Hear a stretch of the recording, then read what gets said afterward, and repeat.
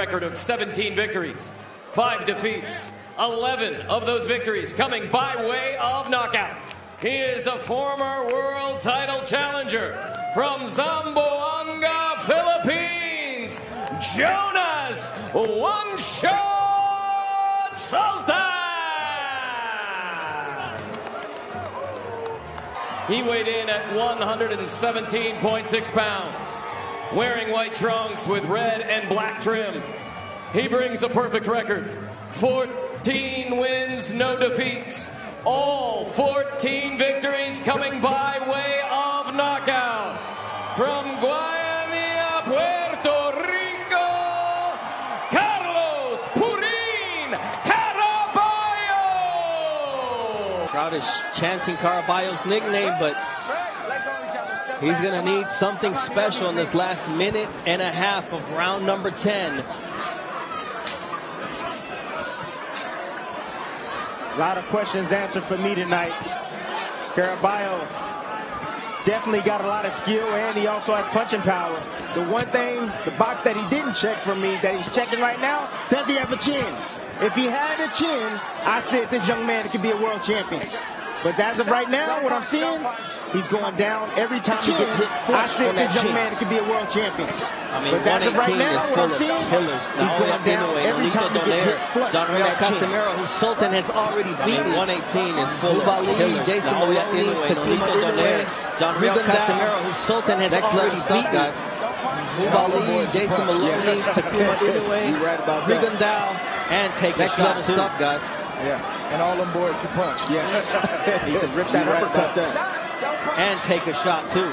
And time will tell with Caraballo if he can take a shot or not. If this keeps happening, then I think that's a fair assessment. But it's tough to say in this kind of fight. You know, time will tell with Caraballo if he can take a shot or not. If this keeps happening, I think that's a fair assessment. But it's tough to say in this kind of fight. You know, give him a few more fights. I agree with that.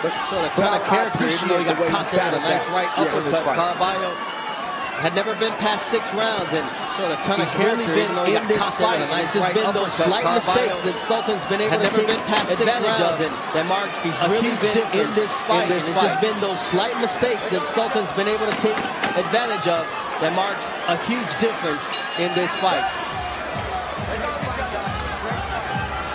Referee Johnny Callis said it best. Great fight, guys. My goodness. Wow. Great fight. My nerves are so up. Referee Johnny Callis said it best. Great fight, guys. My goodness. Wow. Great fight. There was a lot and boxers.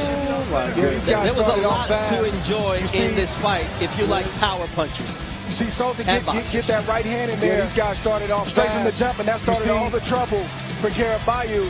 And see Sultan, they just opened up. Get that right hand in there. Caraballo could respond the right way, and that started all the trouble for Caraballo. He got his own left hand in there. They just opened up. We wanted to see Caraballo just kept that right way, but it seemed like every time Caraballo would get his own left hand, Sultan would land a shot that would send Caraballo down and change the momentum of the fight. But Caraballo never stopped trying to win. He never stopped trying to think his way and fight his way back into the fight, and you have to respect that. But I think Sultan just had too much punching power, too much size, and fight his way back into the fight tonight. And you have to respect that. But I think Sultan just had too much punching power, too much size for Caraballo tonight. You got a lot of punching power. 14 knockouts.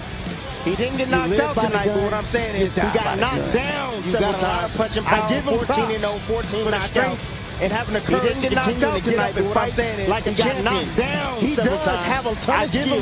He does have a ton of strength. And having the courage to continue to get up and fight. 15 power punches thrown. And although Caraballo landed 10 more, the 85 that Sultan landed, he made them count tonight, Mark.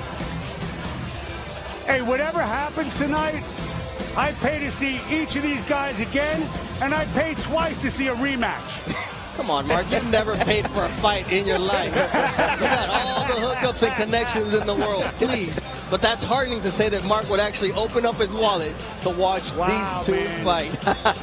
No, this is the entertainment. This is boxing when you see them having their, heart on their sleeves.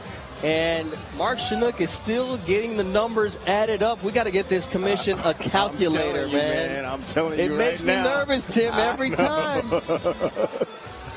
Man, they you know what, they filling out they scorecards with pencils, with erasers on the end of them. All right, let's see what the judges have to say after the 4 knockdowns in favor of Jonas Sultan. Mark Chinook has the official numbers.